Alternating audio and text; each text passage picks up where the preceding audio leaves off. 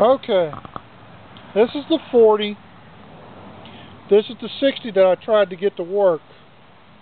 Now, that's the fan for the 60. It goes on this heatsink back here. This one already has a fan on it and a big ass heatsink.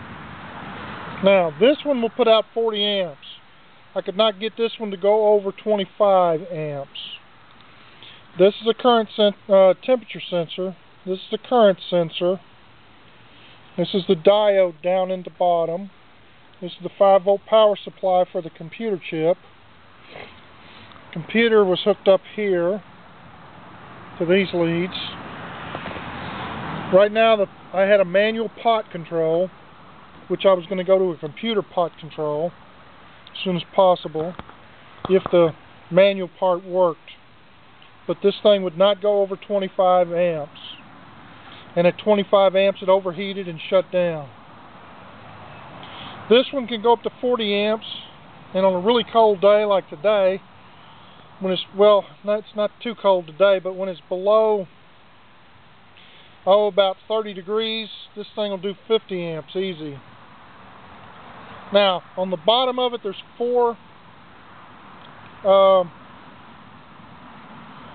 guess they're MOSFETs. They might be the newer FETs, I don't know. But if you heat sink those, which these are heat sinked right to this heat sink, basically, right to here and then to here.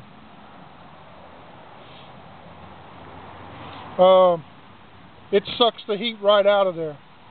I tried to replace the heat sink that was on here with this copper bar, and it's heat sinked to the copper bar. This one does not tell you where what gets too hot. So you don't know where to put the heat sink except where the heat sink is. This one tells you that those 4 chips get hot. Now the chips that are on here, there's a bunch of capacitors on the back of this thing that stick out further than the chips do. So the only way you could heat sink any chips that are on there is to attach small pieces of aluminum to each of the chips and then attach them to your case to heat sink it better. This is easier to heat sink. I'm going back to the 40, and I'm going to install 2 40s in the box to put out 80. This 60, I can't figure out how to heat sink it so I can get it above 25 amps. So, and I burned up one already.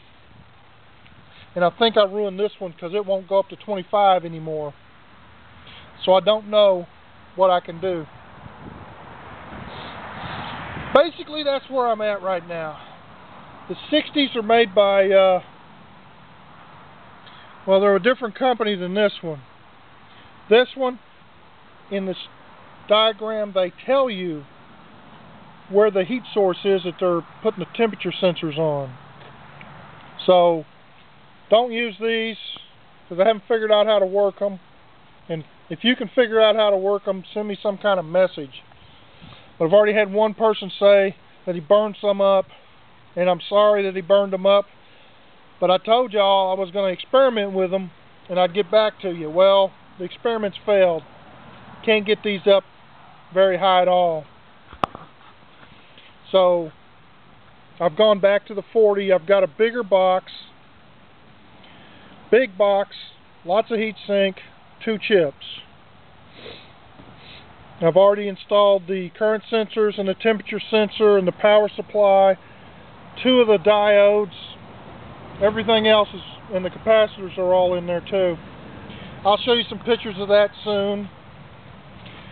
But that's what I'm going with, because the 60 just does not work. I'm sorry.